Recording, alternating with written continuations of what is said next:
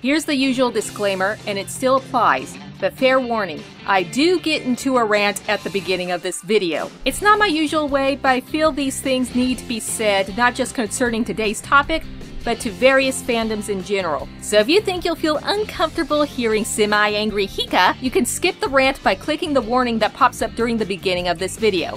Thank you all for listening.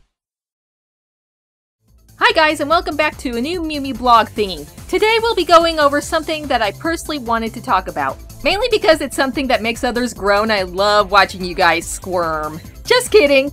Maybe. Don't worry, it's nothing too serious. It's about Tokyo Mew Mew a la mode. Wait, don't leave yet. I want you guys to hear me out.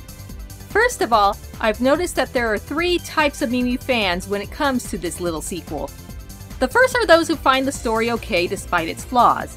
The second are those who weren't fond of it, but are willing to check out a different adaptation of it if it improved on and/or expanded parts of the story. And then there's the last group.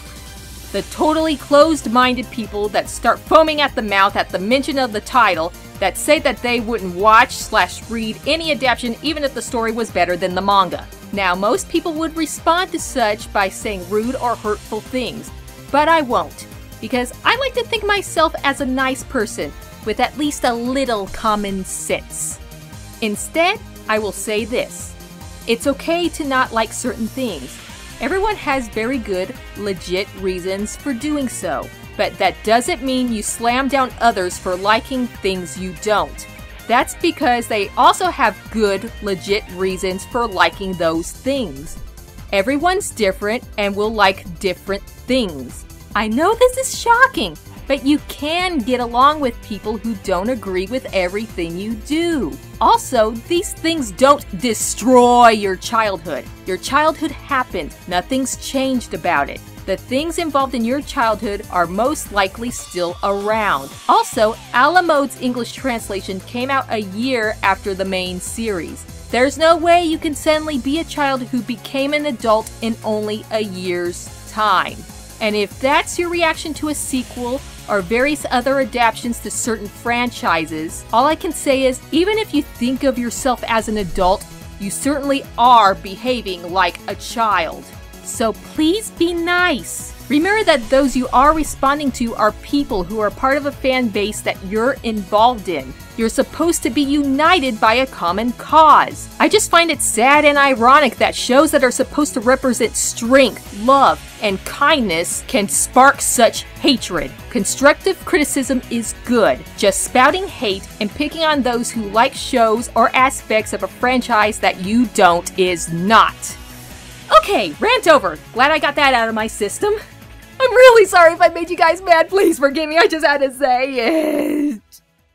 Anyway, what I actually wanted to talk about is the story of a la mode itself, and by that I mean I'm going to take your guys' thoughts into consideration, going over various parts of the story that the fanbase wasn't very fond of, and finally answer the question, how do we make Tokyo Mew Mew a la mode better? Although I am going to skip over the majority of the stuff about Berry since I already went over how to make her character more accepting without it feeling forced. If any of you haven't seen the blog concerning Berry, you can watch it here. Basically, what we have to do is expand the story, starting on the first arc with the St. Rose Crusaders. All we really got to know about them was a brief flashback that somewhat showed their powers and how they met Duke. It was only a few pages. So I think it would be best if each Crusader had their own mini-arcs, about 3 or 4 episodes each, highlighting each one's powers and their individual backstories, all the while hinting at Duke's origins until the final reveal near the end of the whole arcing story. And during all this, we could also get to gradually know Berry and Tasuku as characters as well, as I already explained in the aforementioned blog about Berry. After the Crusader problem ends, it would be nice if they expanded on what happened to the aliens and their planet, which was something Pai asked Mia Ikumi in an extra gag page in the manga. So maybe there can be another obstacle concerning them, maybe certain factions not agreeing to leave Earth alone, or something else concerning the politics of their people. But this time the Mew Mews and our 3 favorite aliens can become allies. We could also learn more about Quiche Pie and Tart's home life too. And during this, Ringo could also join in as well. Since she was only in the PlayStation game, it would be nice to finally have her animated, maybe with an OVA adaptation of the game's story too. Also, to go with this arc, I would put in something that a lot of fans have been wanting. Upgrades for all of the other Mew Mews. Ichigo is leader and all, but it was kind of unfair that she got all the good stuff. Then the main story's plot can escalate into something so big that the Mew Mews, aliens, and Crusaders have to join forces to stop it. Also, there are some smaller subplots that need to be explained. First off, what did Ryo mean when he told Tasuku that he was prepared to die ever since he started the Mew project? Was he simply meaning that he would accept the consequences of his actions, or is the fan theory about him true? And if it is the latter, there could be a subplot about the others knowing and trying to keep him from meeting his cruel fate. Then there's Aoyama. In the anime and manga, it was implied that he still had powers, although how much of his power he has was vague. In the manga, he was the one to leave the crumbling fortress with Ichigo, and it's implied that he still has Mew Aqua inside him when he brought Ichigo back to life. He was also one of the first to notice that the Earth was under threat while Ichigo was with him in London. So how much power does he still have? Is his Mew Aqua a source that can generate as long as he doesn't use it all at once? Can he still transform? And if his Mew Aqua is potentially unlimited, can the Mew Mews use that to their advantage? There's also stuff that needs to be expanded on with the other girls. How often does Minto stay in contact with her brother? And how close will she get with Sakuro? Speaking of Sakuro, who was the mystery guy who died in her past? What was her home life like? How far does she go in her career?